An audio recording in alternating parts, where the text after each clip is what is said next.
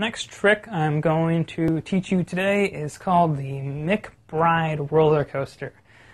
This was a trick that used to be on every string trick list that we used to have at contests. It's not necessarily on those lists anymore when you go to a contest, but it's still a good trick to learn. It's got some good elements to it. It's a good one to practice to get yourself consecutive hitting the string. Looks like this. The whole trick itself starts like so.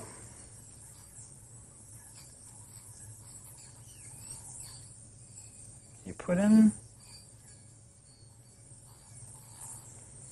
That's the Mcbride roller coaster. Let me break it down for you. First step starts with a breakaway.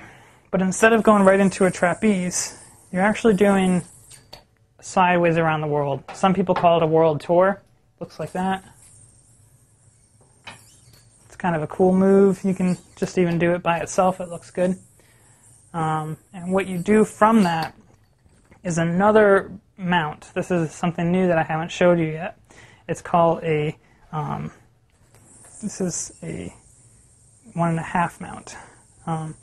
What you do with it, how to get into it, it's kind of like a double or nothing move. Instead of going all the way around a double or nothing though, it's kind of like you stall it halfway through. It comes around and comes close to your throw hand pointer finger and catches on the string like so.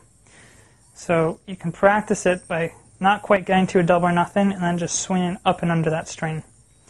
You can even practice that by itself. Practice your world tour by itself, then try and practice bringing this over into 1.5 mount. It's going to be an important move. We use it again later in some other tricks, so practice this. So, first step again is the world tour. Try that again. World tour comes into 1.5 mount. It's going to take practice getting into that, work it out. From there, you dismount that again, and you come back around, and this is part that we learned in Rewind, where it comes around, like so. Land it on the string.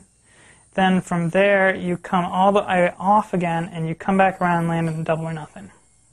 So one more time for that part.